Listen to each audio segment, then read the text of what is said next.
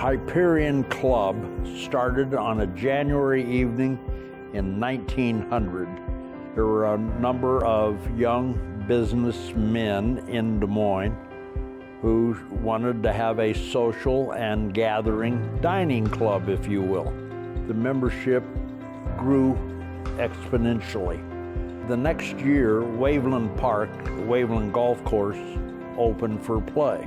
Hyperion then became Hyperion Field Club, and they played at Waveland. In 1903, as the membership grew and grew and grew, they purchased some land and built a small clubhouse adjacent to Waveland. It wasn't long before Hyperion outgrew its clubhouse.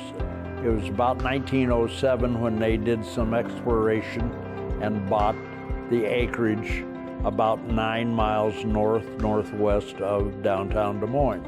And that's where our location is today, in Johnston, Iowa. At that time, it was called Johnston Station, an unincorporated area. They built a brand new clubhouse, and it opened on Memorial Weekend of 1910. The architect that built the course was Thomas Bindelow, who had also done Waveland Park in 1901. The land we have now is bordered by the Iowa National Guard, located at what they call Camp Dodge. Another name that has to do with the history is Herman L. Sawney.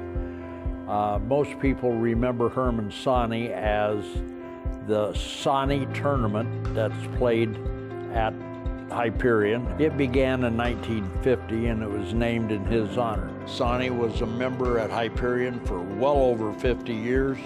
He was the secretary of the Iowa Golf Association and kept that position for well over 30 years.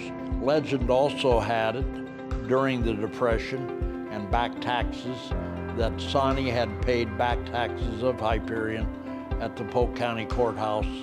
And again, legend has it that he was never repaid. The 3-story plus underground storage, verandaed, balconied clubhouse had been torn down and was replaced with our present structure in 1972.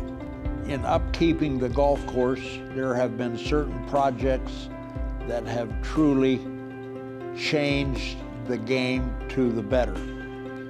One of those would have been the middle 80s when we did a complete irrigation system, a 3-way track under the fairways and deep into the rough.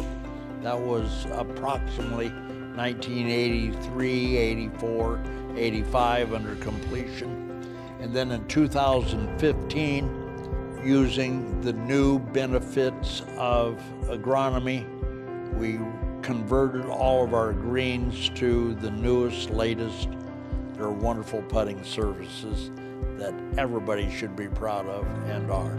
In 1994 was when we had acquired and established and introduced our new practice facility to our membership. To get access across Northwest Beaver Drive, we had to get permits and then build a tunnel underneath the highway to access our practice facility.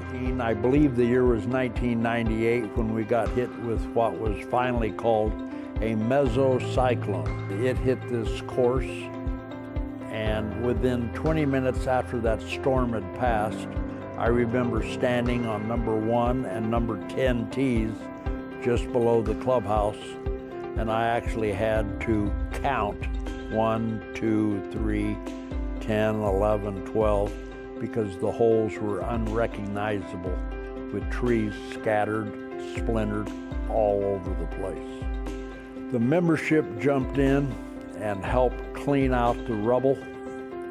We had to bring in other additional crews other than our own green superintendent staff to do so.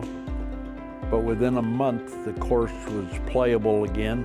A few years after that, we did the pool reconstruction, and that was close to $2 million. Some people think a golf club should only be about golf. Hyperion happens to be family-oriented.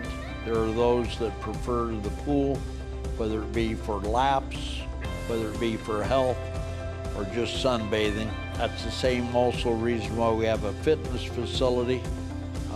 We have wonderful tennis and pickleball courts. We've always called Hyperion as the family club because it's not just a place where they go to play, it's a place where their families belong.